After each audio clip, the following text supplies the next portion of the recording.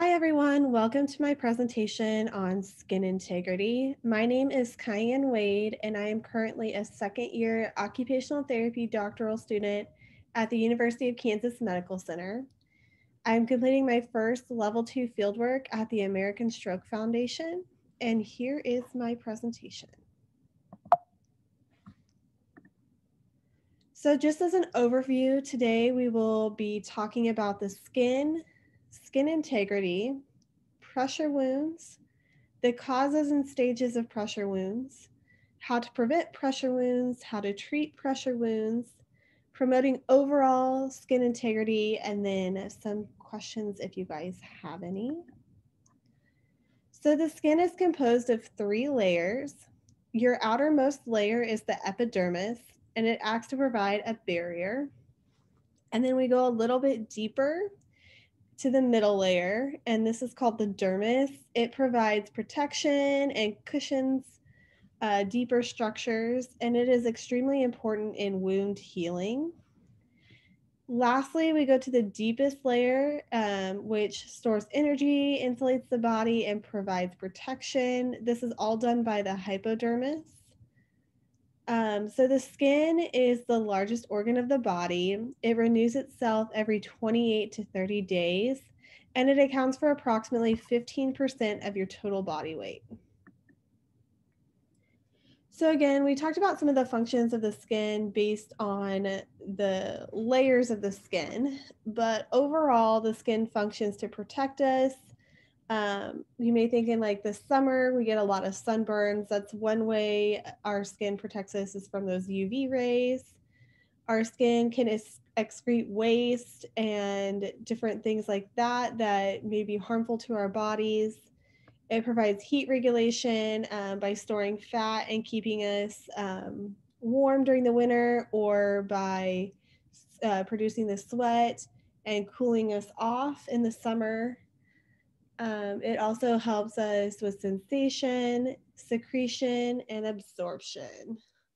So with absorption, it would look like maybe putting like an antibiotic ointment or cream on your skin, or absorbing vitamin D, different things like that. So, what is skin integrity? Skin integrity is known as skin health. And when an individual experiences some difficulties or issues with their skin integrity, it can look like damaged skin, skin that may be vulnerable to injury, or skin that is just unable to heal normally. So next we'll go into talking about pressure wounds. So pressure wounds have multiple names. They're also known as pressure sores, bed sores, or bed ulcer or pressure ulcers. And it's simply an injury to surrounding skin and tissue. If you look over here at our image, we can see the pressure wound is the pink, and that's just caused by repeated pressure to that area, which has caused damage over time. So the causes of pressure wounds are repeated and constant pressure to the skin as it squeezes against a hard surface. It decreases the blood flow to that area, and it can also be caused by spending a lot of time sitting or lying down, having ill-fitting clothing, skin irritations from sweat or other body fluids, and AFOs, braces, or splints maybe not fitting properly, or maybe rubbing in a specific area a lot. So the way I think about the skin irritation from sweat or other body fluids is, think about like in the summer when you're wearing shoes and you're sweating a lot, and maybe you're getting like a rub on the back of your heel. And over time, that irritation from the sweat and then the rubbing of the strap or the back of your heel is just going to cause a wound. So, who's at an increased risk for developing pressure wounds? So, individuals who have a history of pressure ulcers or have an existing pressure ulcers are at an increased risk. Those with maybe difficulty being able to be mobile, and those different conditions such as neurological disorders, spinal cord injuries, or brain injuries. And then individuals with sensory impairment or diabetes, this is just caused by the individual maybe not being able to feel that there is a tremendous amount of pressure being applied or that there is a wound forming. So in that case, it would be very important to do the visual scanning of your skin and visual inspection to make sure that you're not developing a wound in those areas. So here are some common locations of pressure wounds. Commonly, they're found on the back of the head and ears, your shoulder, your elbow, your lower back and butt, and then your hips, inner knees, and heels. And these are just areas where there's a little bit more of a bony area. And so, like if you're laying on them for long periods of time, those are areas that could take some of the impact of the pressure. So there are multiple stages to pressure wounds. There's 4 different stages, and they're kind of classified on the level of severity.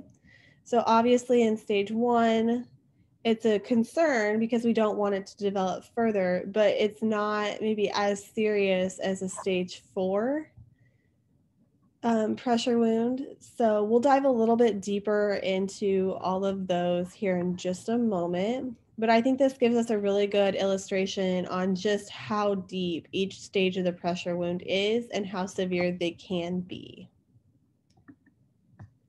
So in the first stage, we see that the skin is pretty red.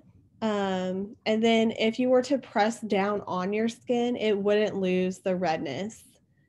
And the skin that is red would be very painful. It would be a different firmness and a different temperature than, say, the lighter colored skin up here, which would be more of our normal skin tone. So in the first stage, we can see that the wound is just in the first layer, which is the skin here. It hasn't gone down into the fat, the muscle, or the bone yet. If it were to progress to a pressure wound stage 2, the wound would blister or rupture and lead to an open layer of skin, which we can see here. We no longer had that covering that we have before. And then it would appear dry or shallow and sore without any visible, like dried skin surrounding it or like dead, flaky skin. So if we look here, again, we're still like only in the skin layer. We haven't gone through to the fat, the muscle, or the bone yet. However, in stage 3, the skin is completely lost. The fat is showing through the wound, which we can see here a little bit. Those little yellow bubble looking things would be our fat. And the bones, tendons, and muscles are not showing yet, or are they palpable, which simply means you're not able to feel them. So again, we've gone through the layer of skin completely, and now we're in the fat layer, which is why we can see that over here in our image. However, we still can't see the muscle or the bone yet, which is better than in stage 4, where the wound becomes so deep that the tendons, ligaments, muscles, and bones are visible and we can touch them. So in this image, you can see we've gone completely through the skin layer. We've gone through the fat layer, through the muscle layer, and then now we can see the bone. And even if you're looking over here at the picture image, you can tell this wound is a lot deeper than the previous one. So in order to prevent pressure wounds, it's important that we change our position frequently. And this is just to help relieve some of the pressure that you may be experiencing on those bony prominences that we kind of talked about earlier, like on the back of your head and neck, your shoulders, elbows, etc. It's important that we inspect our skin every day and just to make sure we don't have them. This can be a little bit difficult, especially when we're talking about the back portion of our body. So we may want to use a mirror or have a family member or caretaker help us with that. And then it's important we clean and dry our skin every day. Cleaning and drying it will just help prevent infection, and making sure our skin is dry before we like maybe put on our shoes or even clothing can help them fit properly and prevent irritation from like the rubbing against the skin.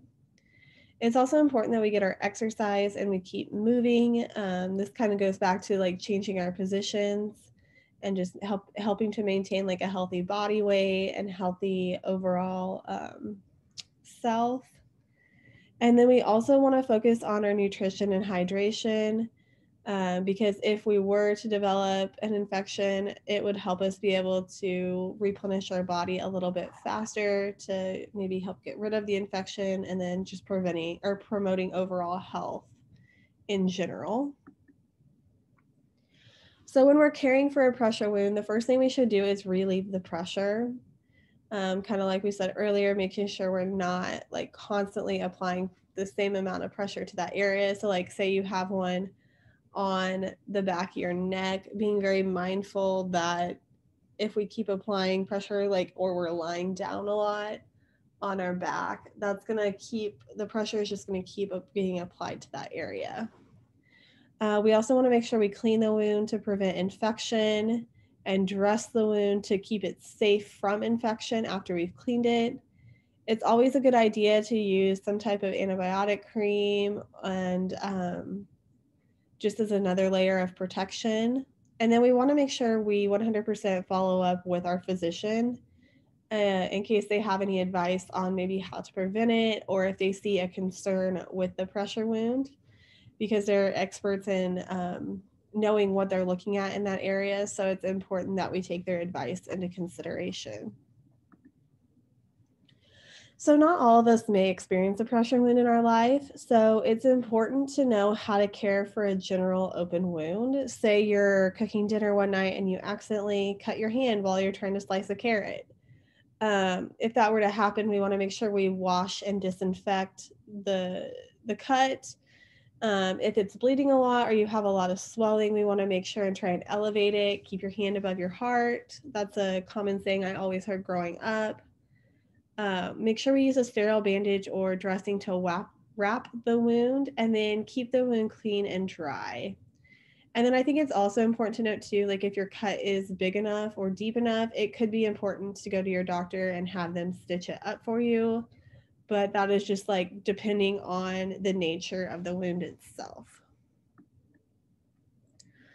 So, for our overall skin health, it's important that we apply moisturizers daily, especially in the wintertime. Our skin is so dry from the going in and out from the hot and cold, and being outside in some of the more extreme weathers.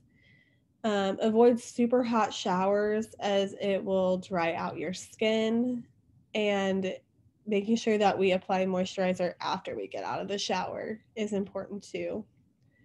The best kind of moisturizers to apply are the non-scented kind. The ones with a lot of scent can be drying to our skin just due to the added chemicals. We want to make sure we exercise and hydrate and eat a nutritious diet, as these are all things that will help us become a healthier human overall.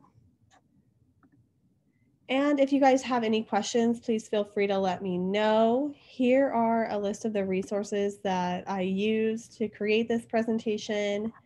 And thank you guys so much for listening.